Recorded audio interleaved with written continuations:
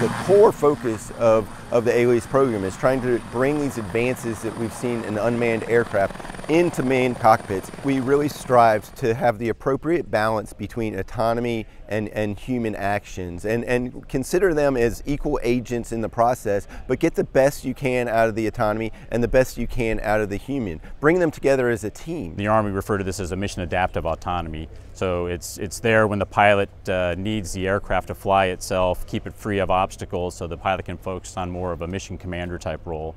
But the pilot's also able to interact with the system to resuggest or reroute or replan on the fly. And those are powerful things to be able to do that seamlessly without having to completely shut down a system. The ALIAS program's focusing on the human interaction pieces with that. So I think the reason this type of technology is important is to reduce workload, the piloting workload, and let the mission crews concentrate on what they're really there to do, which is to either execute the medevac, the close air support mission, or whatever they're there to do. And rather than concentrate on moving controls, they can concentrate on what really needs to be done. There's still basic piloting skills that pilots will need to be trained in when they need to take control of the aircraft, air sense on how to operate around either battlefields or airfields, and that just comes with time and experience. The user interface, one of the nice things, is easily duplicated in a simulator sense where you can rehearse the missions, use the tablet, use all the same controls exactly as you would here, and I think that's a large advantage in reducing mission execution time because you can rehearse exactly everything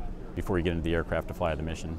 We've chosen the Black Hawk as the platform that we want to demonstrate full integration of ALIAS type capabilities in it. Not just wiggling the sticks, but all the circuit breakers and switches and radios in the aircraft. We want to integrate all of those so that the capability that ALIAS provides to the crew member is really like a co-pilot. It can fly routes, it can plan routes, it can execute emergency procedures, and it will do all that perfectly.